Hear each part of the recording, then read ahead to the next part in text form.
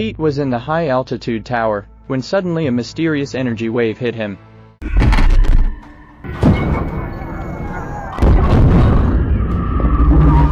The tower on Pitt's side also exploded and spread over. Pete walked to the middle of the horizontal bar and jumped to the next level of horizontal bar. Pete cut the fuse.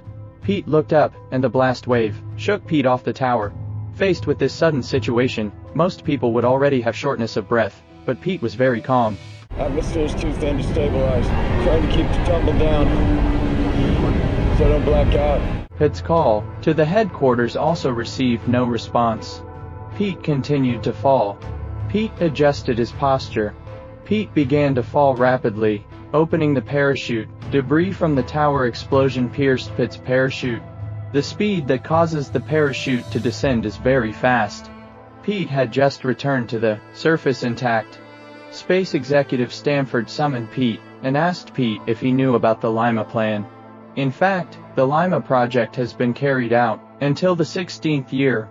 The Lima spacecraft mysteriously lost contact. The energy wave that hit this time was the same as the energy source of the Lima spacecraft, so they suspected that Pitt's father was not dead, and transformed the antimatter into a weapon to attack the Earth. If not effectively controlled, energy waves will destabilize the solar system. Pete became the prime candidate to save the solar system. Pete immediately flew to the moon on a commercial rocket, and then took a lunar rover to a military base. Pirates attacked their convoy, and the lunar rover behind it was blown up. Immediately afterwards, another lunar rover was damaged, and the only remaining lunar rover was also surrounded by pirates. The rover driven by one of the pirates rushed towards Pete. The driver slammed on the brakes to avoid it, and the pirate hit the solar panel. Another pirate car rams toward them.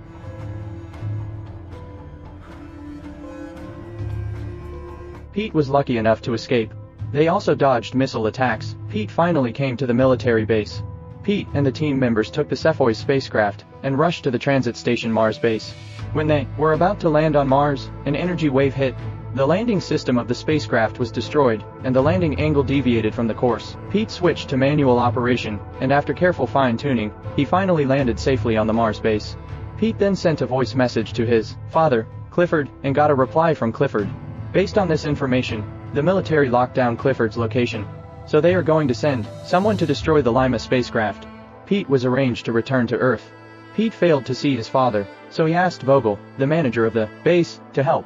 Vogel promised to help him, and told Pete the truth. It turned out that Pitt's father had led the crew to the edge of the solar system, but no alien life was found along the way. The crew wanted to return to Earth, but Clifford firmly disagreed, and brutally killed the returning crew, and Vogel's parents were Clifford's crew. Pete wanted to know about this, so he went to Neptune alone to find Clifford. After an 80-day voyage, Pete finally reached Neptune. Pete flew a transport module around Neptune's satellite belt, heading towards Lima. Suddenly, Lima fired another energy wave. Pitt's transport compartment was destroyed, so he had to abandon the transport compartment and open the hatch from the outside to enter the Lima. The bodies of the crew were floating in the cabin, but Clifford's body was not seen. Pete came to the nuclear reactor to set up the nuclear bomb. After 30 years, the two father and son finally met again. Clifford wants to persuade Pete to cooperate and continue to search for alien life. You and I together, Roy, because the Lima Project has told us we're all alone in the known universe. But Pete just wanted to bring his father home.